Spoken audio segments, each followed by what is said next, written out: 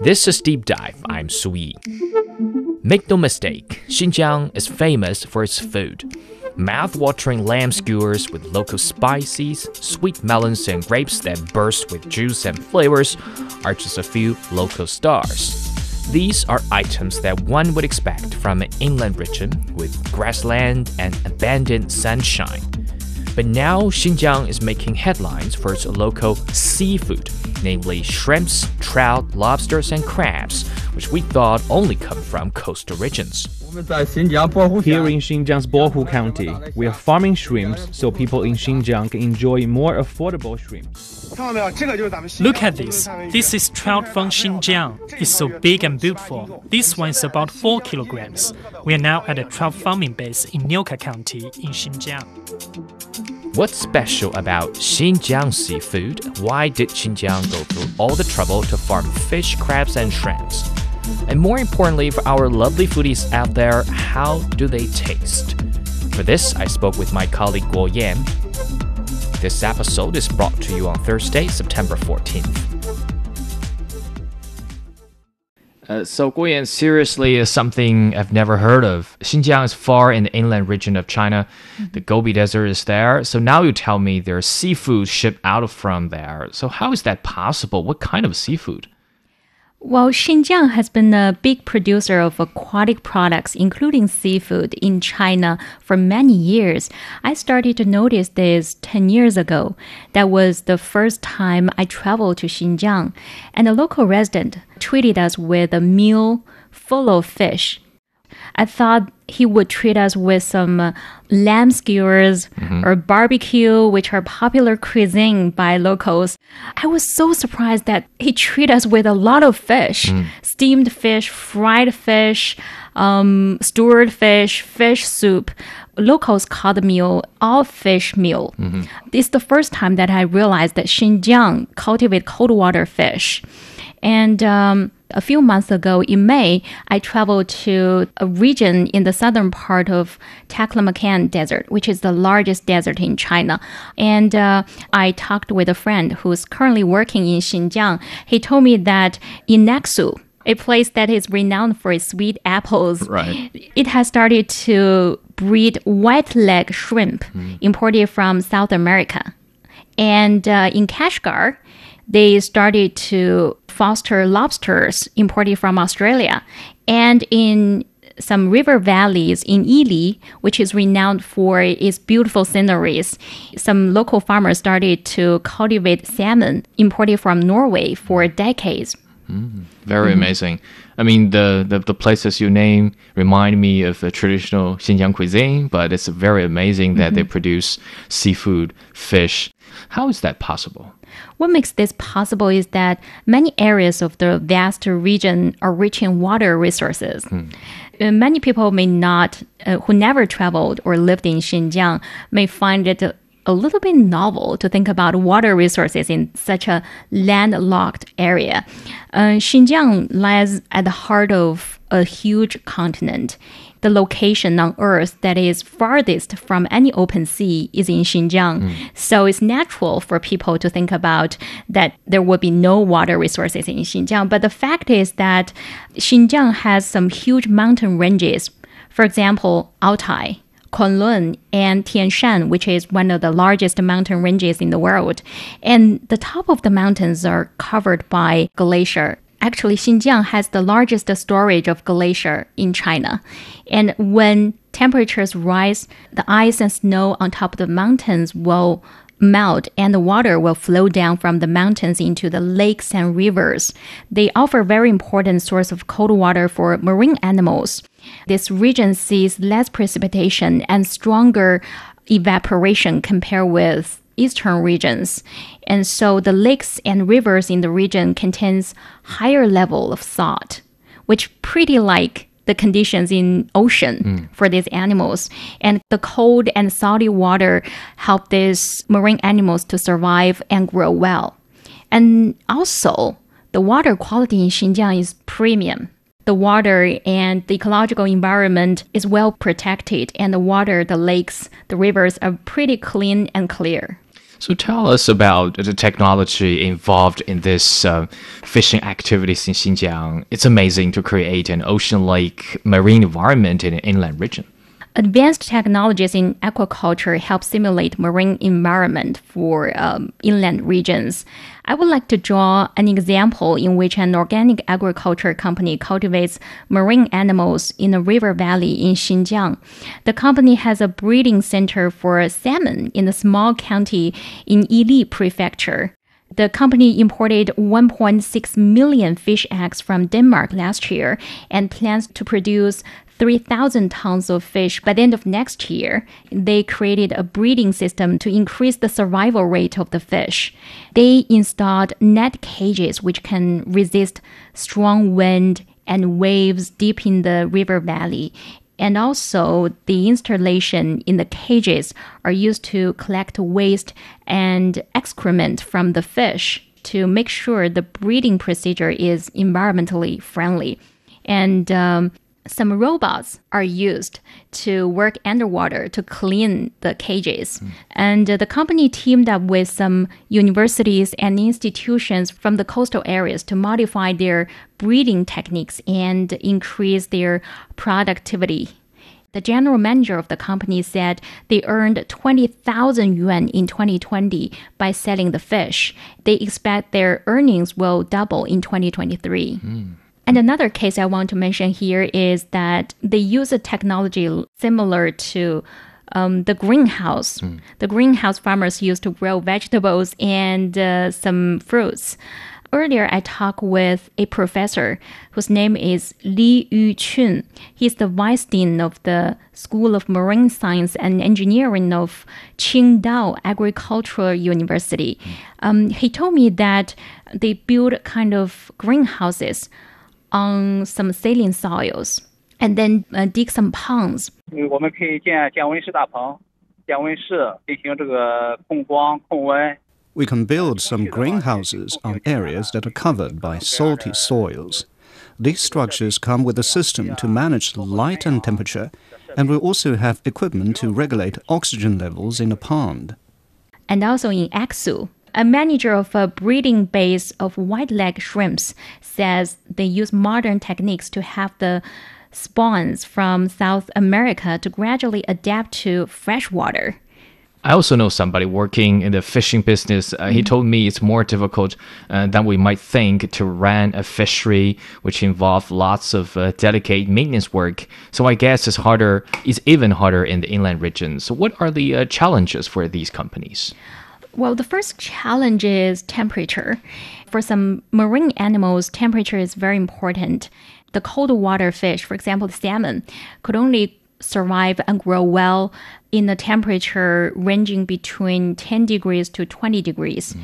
But the problem is that many inland areas, such as Xinjiang, has a continental climate, which is characterized by hot summer and cold winter. And its temperature could range not just within the year, but also within the day. And here comes the problem. How can the farmers keep the temperature stable within the day, within the month, a year, to help these baby shrimps or fish to grow well? And for example, in summer, when temperatures rise, these fish will lose appetite for eating. That would hinder their growth. And another big challenge here is inbreeding. Inbreeding is still a problem, which means that the fish are probably their siblings or relatives. And that will limit the varieties of the fish and harm the, good quality of the fish. And another problem here, as I was told by the professor I interviewed, is ill management. Because in many parts of the inland region, people only get to know marine animals maybe a few years ago. After they built infrastructures, they imported the breed, they imported the seeds of the fish into the area to learn new knowledge, to learn the procedure of management. 再一个呢，还有那个当地的养殖管理水平也很关键。 Effective management is crucial. For instance, in many inland areas, local people have little knowledge about aquaculture.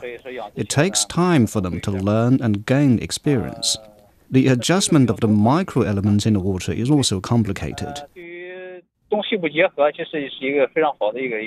Collaboration between inland and coastal regions is important. Coastal regions have rich experience in marine animal cultivation and advanced technologies. Academic institutions and schools can play a role in training talent for companies in the inland areas. Some coastal provinces, like Shandong, have various projects to help the western region develop aquaculture.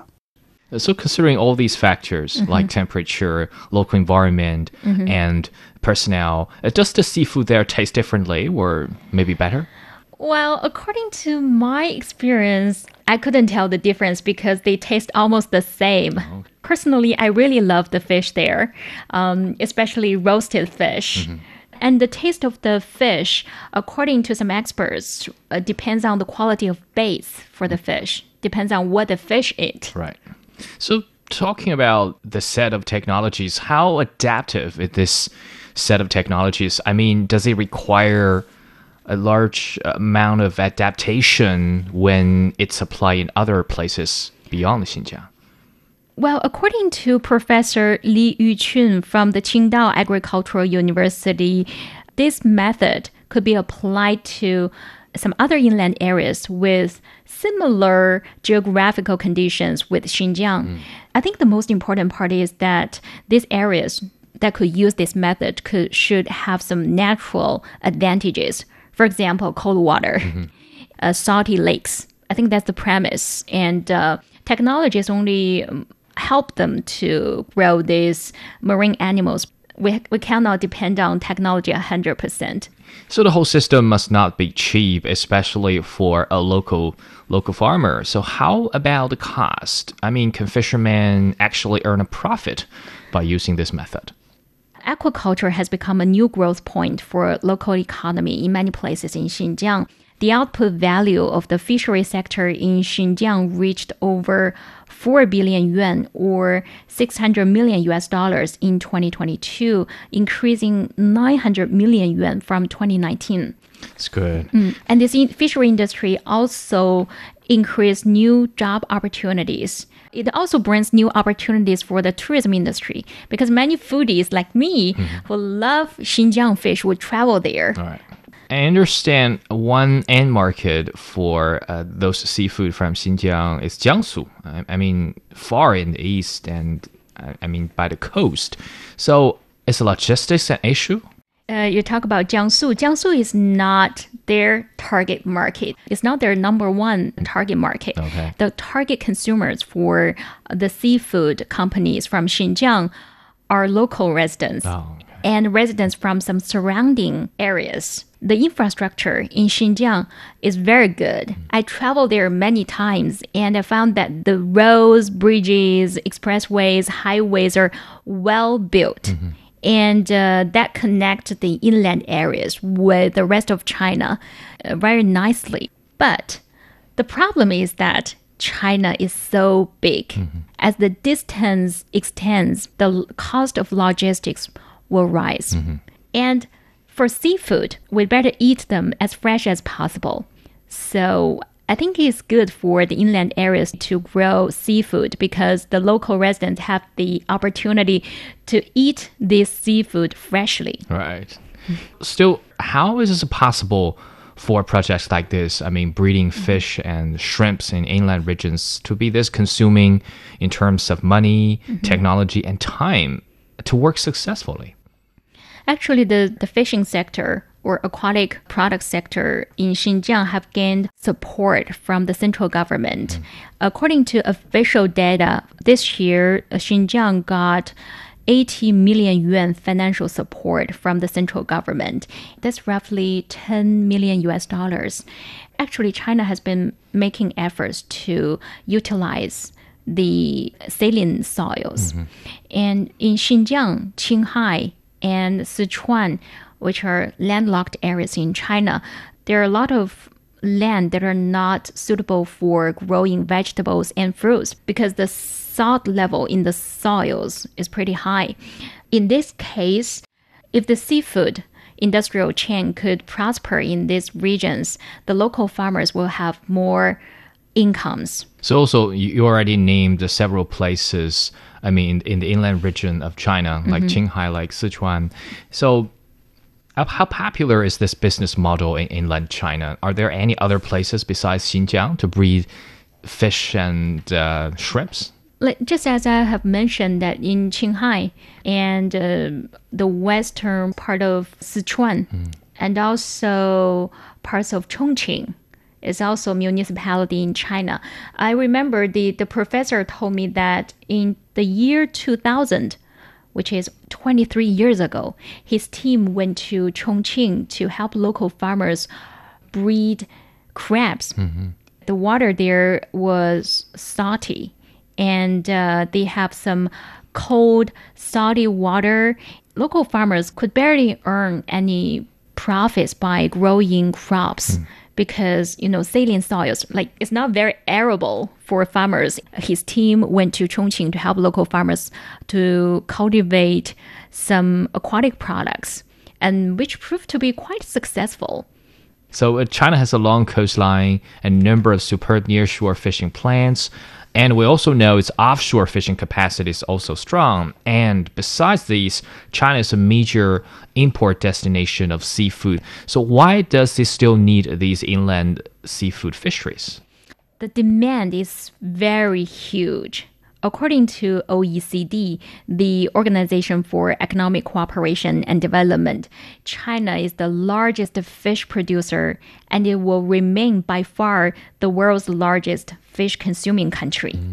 And according to FAO, the Food and Agriculture Organization, in China, per capita consumption of aquatic foods grew from 4 kilograms in 1961 to 40 kilograms in 2019. It's about 10 times higher. Behind the growth momentum, there are two driving forces. One is changing dietary habits of Chinese residents. Also, the rising incomes of the residents in middle and western part of the country. And the seafood, like the salmon, which has been bred in Yili valleys.